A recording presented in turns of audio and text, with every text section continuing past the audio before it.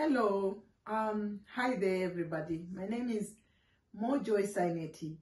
I'm an elderly woman now, a mother of 4 and a grandmother of 5. I'm married to Morejoy Saineti and we live here. We originated from Zimbabwe and I grew up in the village with my mom and dad until I went for my nursing in Harare, and I've been nursing for more than 34 years now.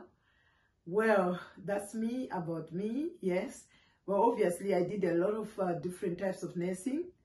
Well, we are talking about Women's Day, International Women's Day. What do I think about that? Well, I look at my life when I was young in the villages, and maybe I was privileged because I grew up as a headmaster's daughter. You know, so my father and mother, they valued both of us, male and female. But I would see in the villages, a lot of women were not valued at all in terms of education. They were forced to go to get married, or they were given away as in exchange for wealth because the families were poor. But yeah, now we are celebrating the voice of a woman. You know, we are celebrating the value of a woman. We are celebrating women as people who were to be liberated, and how wonderful it is. I mean, in my profession, I grew up, as I said before, as a nurse, but in that profession, there were so many privileges to the extent that I came to United Kingdom, where I did my master's in health and research. Imagine my husband valued me to even allow me to come here and to do all these things. I was privileged, but I look at others who were not privileged, who could not even be sent to advance their education, to even been valued even in the nursing profession. I know that nursing profession is, there are a lot of females more than males, but do you know what? Males are managers much more than females. Males, they advance much faster than females. So, well, I celebrate the day like Monday. Tomorrow I'm going to celebrate it. Do you know why?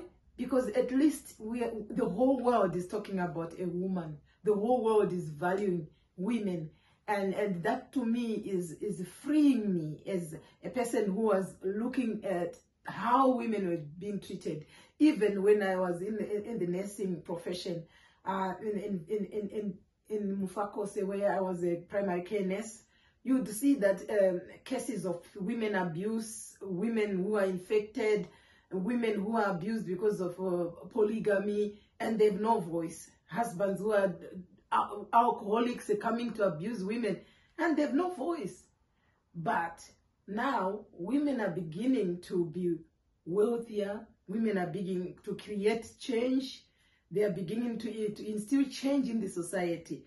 I admire a woman. Well, I'm motivated by women in the Bible, and the woman I admire is Deborah. Deborah was a judge. Imagine a judge in the nation of Israel. I wonder her time how she became a judge, because if you look at how the Bible is written, they would count men and not women. They would not include women and children when they are counting numbers of attendees in the church. So I don't think they were much valued as a person who could be counted. But Deborah was a judge, and you hear a man saying, I will not go without you. Come with me to go for war. So Deborah led a war, and a battle was won by a woman, Sisera, who managed to kill the enemy. So women like that in the Bible, when I go in there, I get motivated. Women like Esther.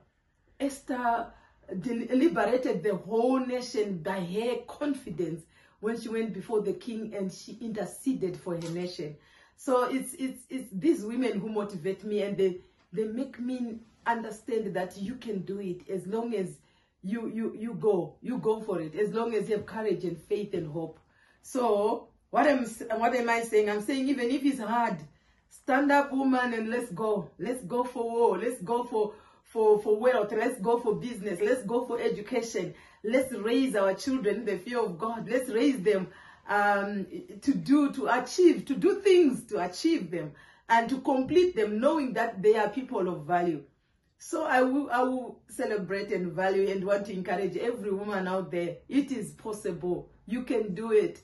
You can progress with your education. You are valuable. Don't expose yourselves to promiscuity and to abuse just because you have not put a value in yourself.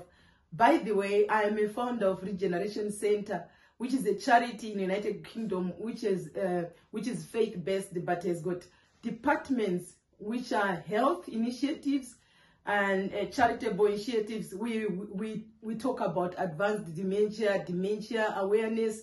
We in the Black and ethnic minority. So we have gone to Africa, South Africa. We have established some churches there, and also this Africa Dementia Services. And Zimbabwe, we have several churches there, and we are also doing this charity